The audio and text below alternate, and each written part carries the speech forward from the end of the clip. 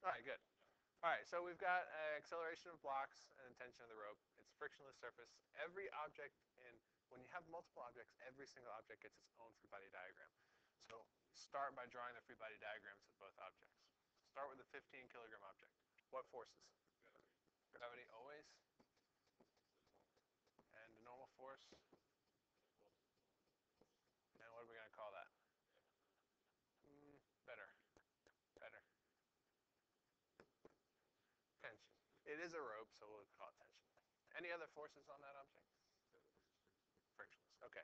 So before we do any math with that, we'll go to the other object and do its free body diagram. What does it got? Normal force. F of P. And tension the other way. Now, these two tensions are the same. Newton's third law says that if one object pulls on another, the original object pulls on it with the same amount of force, but in the opposite direction. Sorry? Third law. Newton's third law. So, now that we've got our free body diagram, we can really ignore what we've seen in the problem and just solve the free body diagrams as we normally do. Start with the easy one. Sum of the forces equals ma. Which direction do we care about in this problem? The x. That's the direction of the acceleration, so let's start there. Try to solve it the easiest way possible first. What forces do we have in the x direction? Tension.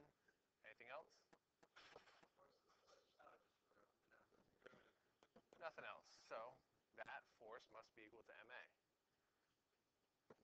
Tension equals the mass of the object, 15 kilograms, and the acceleration. We're stuck. We have two variables and only one equation. So what do? We go to the other object. So what's the free body diagram indicate here? Which direction, x or y? X again, because that's the direction of the acceleration. What forces? Which is positive. Force of the push. Why? Why is that positive?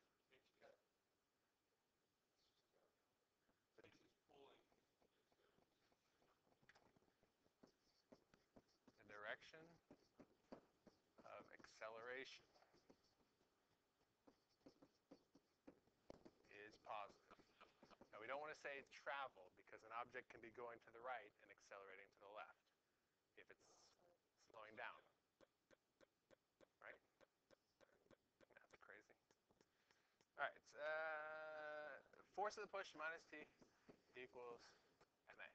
So those are the only two forces in the x direction, so they must equal ma2. What's the push? 30 newtons. What's tension? 15 times A, but let's hold off on that for right now. Mass? Times A. Now we have two equations and two unknowns. How well can you do algebra? If you've got a cast, you can do it without any problems. No. How we do this is we do a substitution. We know that tension here is 15A.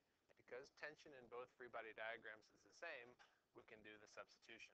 15A in for tension. Let's do that.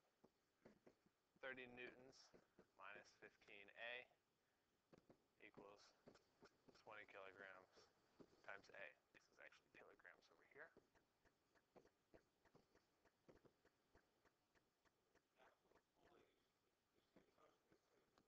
Yes. Remember when we saw that before? 30 equals 35A? Uh-huh. And what's that? 30 over 35? Whatever that is. 0.86.